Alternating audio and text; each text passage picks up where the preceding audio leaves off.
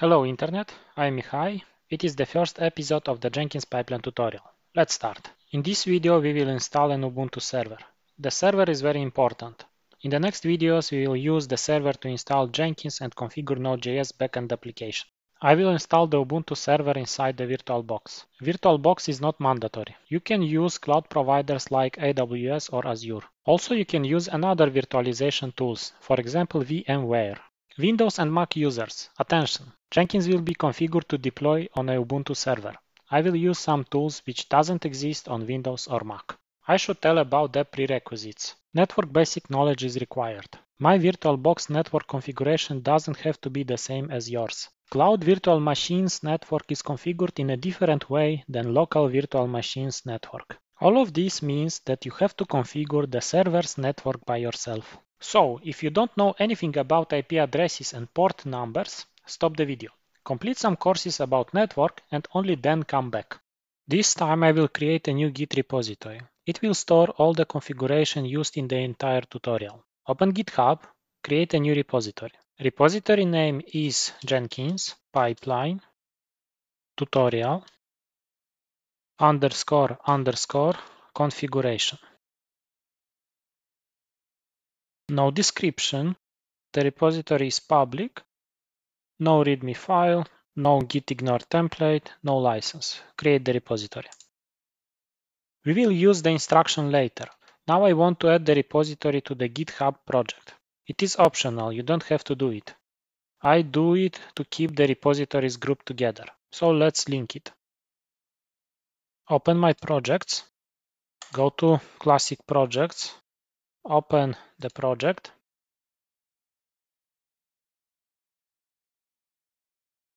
And link the new repository. It's done. Let's check it. Go to projects, go to classic project, and now you see two linked repositories. Now I want to open my file explorer and create a new folder. The folder name is configuration. Open Visual Studio Code inside the configuration folder and save it as a workspace. I open as Visual Studio Code. I trust the folder. I go to the File tab and save the workspace as. Check the path, check the name, everything is correct, save. Restart VS Code. Now I create a new folder. It is Jenkins server. And a new file, server installation.md. I will write in this file all steps I did to configure the server. Also, I create the utils file. Here I will write general information. Let's configure Git. First thing, create the gitignore file and add the code workspace file to the gitignore file. .gitignore. Copy the file name, open gitignore and write splat. And the file name. Git will ignore everything which ends with code workspace. Now go to the GitHub repository and follow the instruction. Open the repositories, open the new repository, and let's do what is written here. I open VS Code, save gitignore, open File Explorer, open the terminal here, open again the browser, and the first command is git init. I write git init. Next command is adding a README file. I don't want to add it, but I want to add another files I created recently. Let's check them. Git status. I created 3 files. Let's add them to the stage. Git add gitignore, enter. Git add utils, enter. Git add Jenkins server, server installation, enter. Check the status again. All the files are added to the stage. Let's check the instruction. It's time to commit. I will just copy the command, paste it. -m stands for the message. The command is ready, enter. All files were committed. Let's check the git status. Git status, and nothing is here. Now we have to rename the branch. Copy the command, paste it, run it, and the branch name is main now. Now we have to connect our local repository with the remote repository. Again, copy the command. And one thing, if you don't know how to use SSH, switch to HTTPS and copy this address. Pass the command. It's wrong. I will copy it again. Copy, paste. The command is OK. Enter. Now it is time to push. Copy the command. Paste it. Enter. Our changes were pushed to GitHub. Let's check it. Refresh the page, and here we see our files. gitignore, utils, and server installation. Also, we can check the commit history. We have only one commit in our history, and it is here, first commit. Let's install the Ubuntu server. As I said, I use VirtualBox, but you can use any other tool. It can be even a cloud provider like AWS or Microsoft Azure. VirtualBox will require a Ubuntu server image. Let's download it. Search for Ubuntu server, download. Open the first link, accept the cookies, select the manual server installation, click on download Ubuntu server.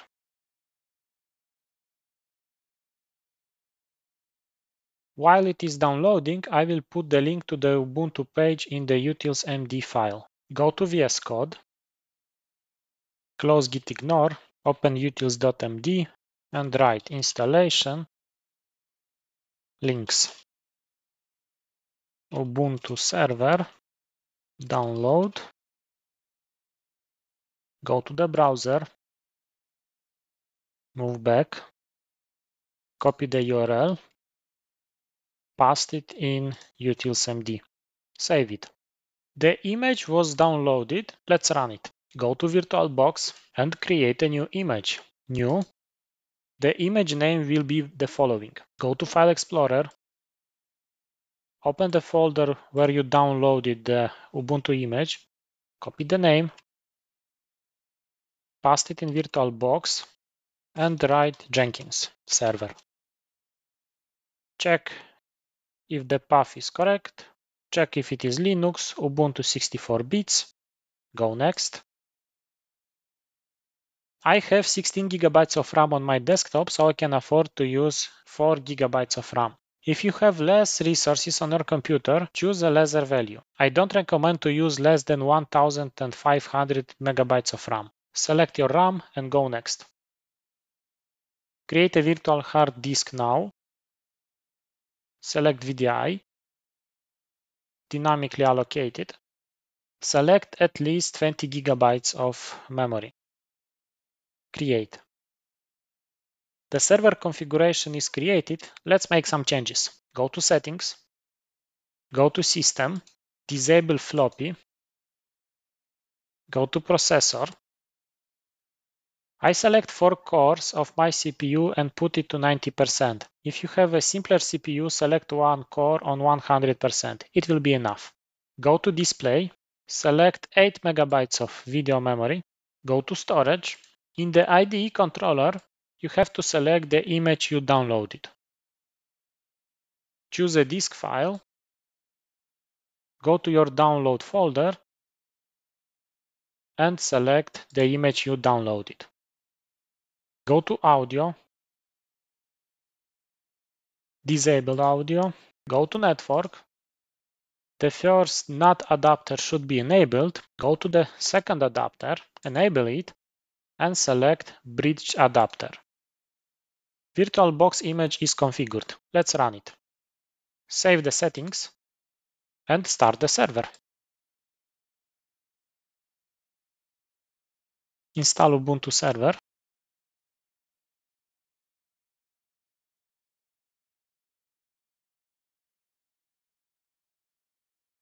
Select your favorite language. Update to the new installer. Select the keyboard layout. I recommend to select English. It is easier to switch from English to another language than to switch from another language to English. As installation base, I select Ubuntu server. I want to configure the IP address by myself. If you don't know how to do it and you don't know what is a subnet mask, better don't touch it. Leave it automatic DHCP. But if you know how to configure a network interface, let's do it together. Follow me. Select your network interface. I already know it is ENP0S8. Select it. Edit IP version 4. Again, if you don't know what to do, just leave it automatic DHCP. But I select manual. In subnet mask, I write 192.168.0.0/24. The address is 192.168.0.50. The gateway is 192.168.0.1. Name servers and search domains are empty. Save. Go next. No proxy address. Mirror address without changes. Let's configure the disk. I want to make sure Ubuntu will use all 20 GB I assigned. Select our hard disk.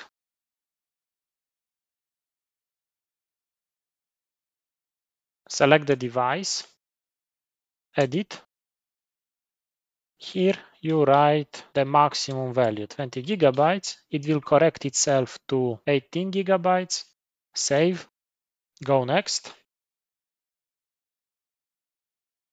Yes. Write your name. Write the server name.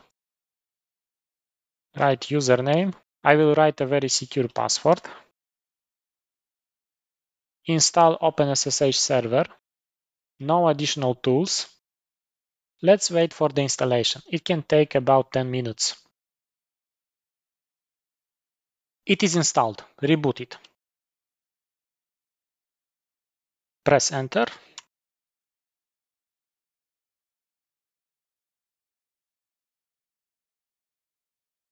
Let's log in. Write your name. Write your password. The login succeeded. Shut down the server and disable the CD-ROM. Sudo shut down. Now enter. Write your password. The server is off. Go to settings. Go to storage. Make sure it is empty.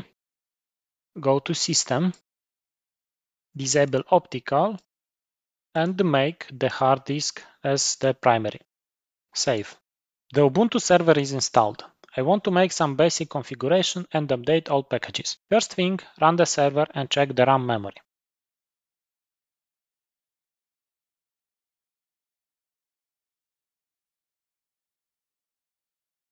Write your username, write the password, write the command free-human. My total memory is almost 4 GB, and it is good. I want to save the command. Open VS Code, go to server installation file, write the following. Check RAM. Here write the command we wrote in the terminal. Free-human. Save the file. I'm going to check the disk size.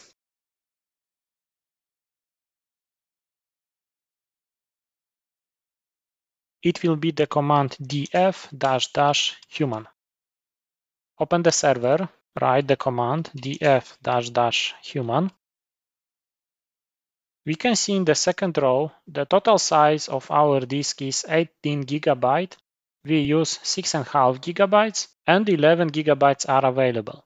You see the server is fresh installed and it already took 6.5 GB. Now let's check the SSH connection. We need to know the IP address of our server. One way to check it is to list all network interfaces.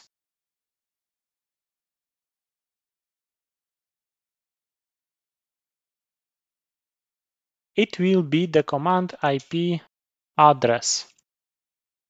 Write the command in our server, IP address, enter. Here we have 3 network interfaces. First one is our loopback, the second one is NAT interface, And the third one, ENP0S8, it is the bridged adapter, and we can find the IP address in the third row. It is 192.168.0.50.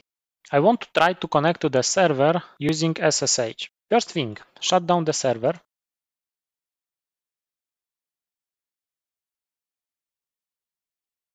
The server is off. Go to VirtualBox and run it headless. The server is running. Open the terminal and write SSH and the IP address. It is 192.168.0.50. Enter. Write the password. Enter. We are connected to the server. If you have a different username, you can write another command. I will exit from the server and write the command SSH username at server IP. Enter, write the password, and we are logged in. I will save the commands I wrote now in the terminal. Go to VS Code, open utils.md, and write SSH, open the terminal, and copy the commands.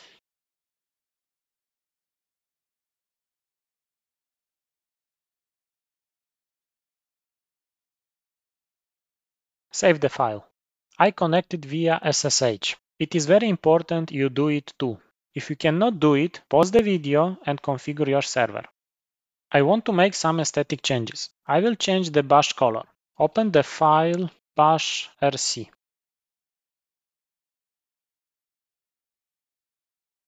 Scroll down.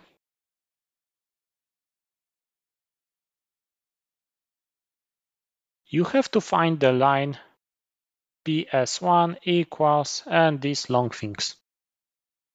Copy it, paste it, comment the first line. Let's edit the second line.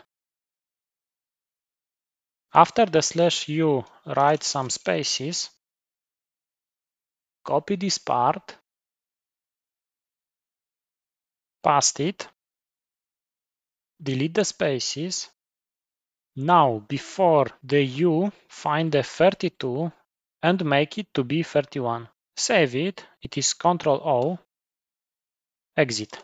Exit the server, connect to the server again. Write the password. You see, now your name will be in the red color. I want to save the instruction, go to VS Code, write change bash color. The first thing we did, we opened the bash.rc. I will go to terminal and just copy the path.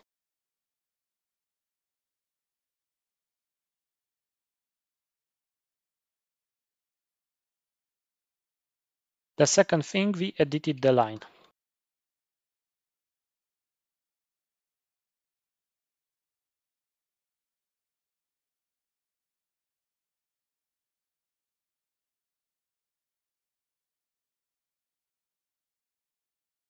Find the line.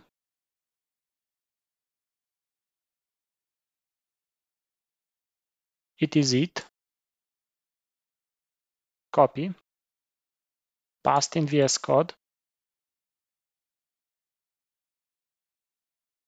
I will make it smaller.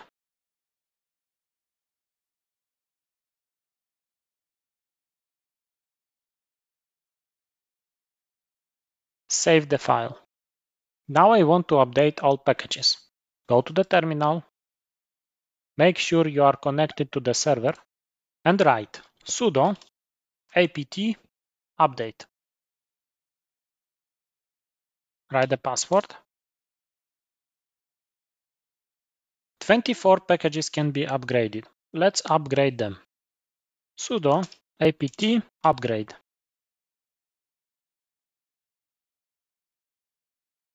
Yes. Let's wait.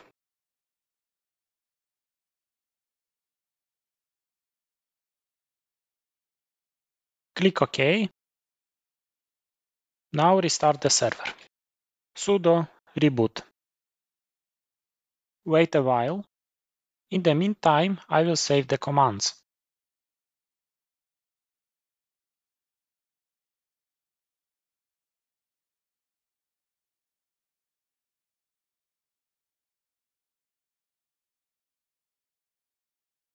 Save the file, go to the terminal, connect to the server, write the password, write again sudo apt update, write the password. All packages are up to date. It is all. Shut down the server, go to VS Code and commit the changes. The utils file is OK. Server installation file is also OK. Add it to the stage. Write the commit message. It is created. Server installation instructions. New line. Install Ubuntu. Commit. I'm going to push everything to GitHub. Go to the terminal, exit the server, make sure the path is correct, and write git push. Pushed. Let's check on GitHub. Refresh the page. Here is our commit. Go to the files. We have utils.md. We have server installation. It is all. Now you have a fresh Ubuntu server. Thank you for watching.